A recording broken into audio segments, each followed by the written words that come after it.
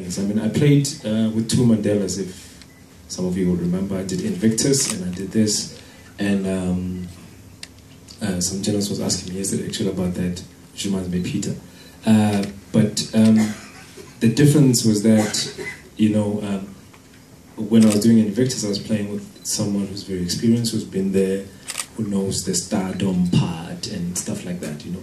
And then with Idris, he was very hungry and was still coming into that thing. And it was very nice to work with someone who's very hungry and who's looking forward to go into the depth of this character and play it, and which also helped me in a way that I did not relax into knowing that I'm a comrade, I know these things, you know, I can do 1, 2, 3, I've lived this life. So I also had to go into that mode and help by him to say, okay, his passion and his thinking of trying to get into that also drove me to go into that space as well. So it was wonderful to work with him, actually.